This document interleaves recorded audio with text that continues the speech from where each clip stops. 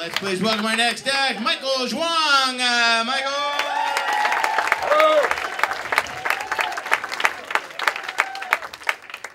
20 years ago, I came to this country on a scholarship to study mathematics in Carnegie Mellon University. The first time I stepped into the classroom, I was like, holy cow, I'm back in China.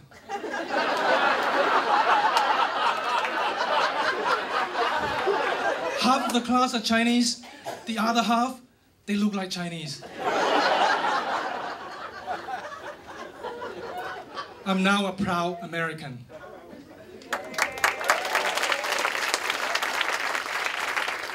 I keep getting the same question though. Where are you from originally? I bet it is very difficult to guess. Let me tell you. Originally, I'm from my mother's womb. She dropped me in China. Not my first choice.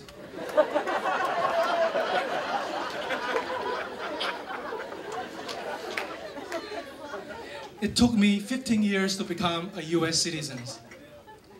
I must first get a job that no American can do, like counting.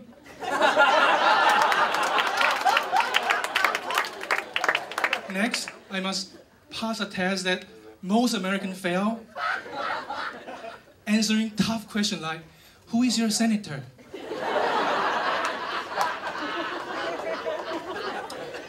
And finally, I must stop driving like a Chinese. I'm still working on that. So stay away from me when I'm driving. I got my first job in the South, and I must tell you, they are the nicest people on earth. But just between us Yankees, they got a thick accent. Very hard to understand. How annoying.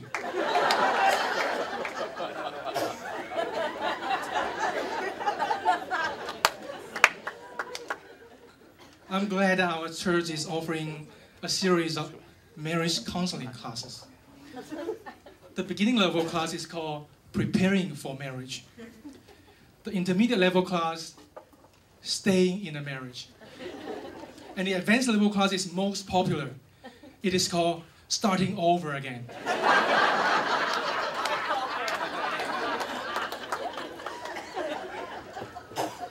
One alarming statistic I learned from the class is this. 50% of all marriages in this country end up lasting forever. Very alarming. And 100% of all divorces starting from a marriage.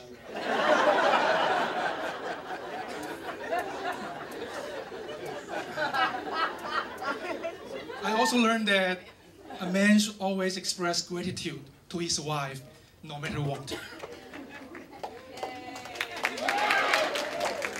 So I said to my wife, honey, thank you very much for cooking for me every day. Thank you for doing laundry every day. And thank you for having sex with me every decade.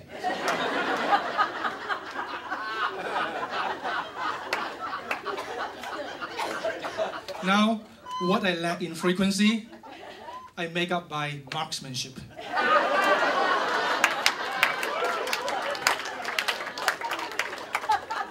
That's how I have two beautiful babies now.